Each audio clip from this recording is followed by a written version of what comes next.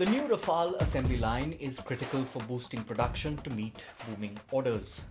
But both the line and those orders also figure heavily in what comes next. I'm Saurabh Joshi, this is StratPost TV, and in this edition of Flightline, we look at the path to an advanced Rafale and how the new line also plays into the larger drama over Europe's next-gen fighter, FCAS. Dassault is already planning the Rafale F5, an upgrade that will fly the aircraft well into the future. The F5 will integrate the nuclear-capable ASN-4G hypersonic missile, improve engine performance, enhance stealth, add advanced sensors and data fusion, and enable manned-unmanned teaming with loyal wingman drones. Conformal fuel tanks will expand range. Networking upgrades will strengthen connectivity. The costs will run into billions, but the payoff is keeping Rafale competitive against next-generation threats.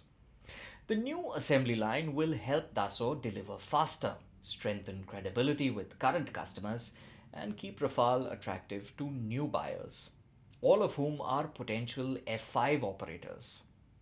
No Air Force wants to wait a decade for its new fighters. The immediate risks are practical. Can Dassault actually manage its supply chain to meet booming demand? Longer term, can Dassault fund Rafale F5 development while also keeping FCAS alive? Because the European Future Combat Air System, or FCAS, is faltering.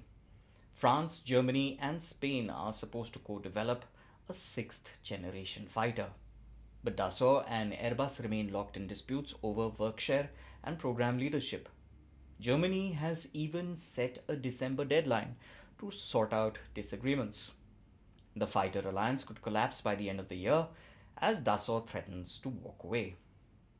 That's why it's also a power move in Europe's fighter politics. By demonstrating sovereign capability, France shows Germany and Spain that if FCAS doesn't work out, it has the means to go it alone.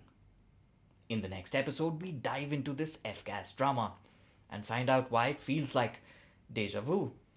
I'm Saurabh Joshi, and this was Flightline on StratPost TV. Don't forget to like, follow, and subscribe wherever you're watching this.